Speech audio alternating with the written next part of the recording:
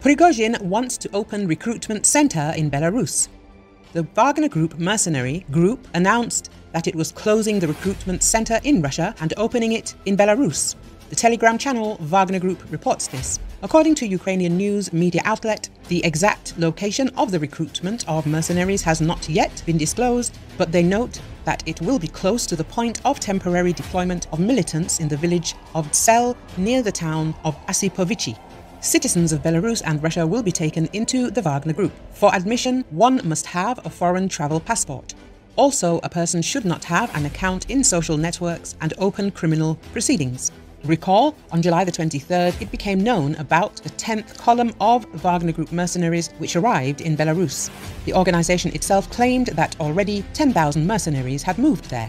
The construction of a Wagner Group camp in Belarus began after Yevgeny Prigozhin stopped his armed rebellion and campaign against Moscow.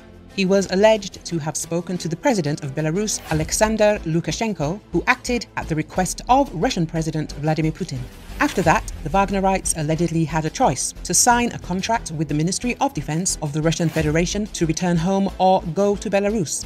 Meanwhile, Alexander Lukashenko held a meeting with Russian President Vladimir Putin and said that Wagner Group mercenaries who moved to Belarus allegedly want to attack Poland.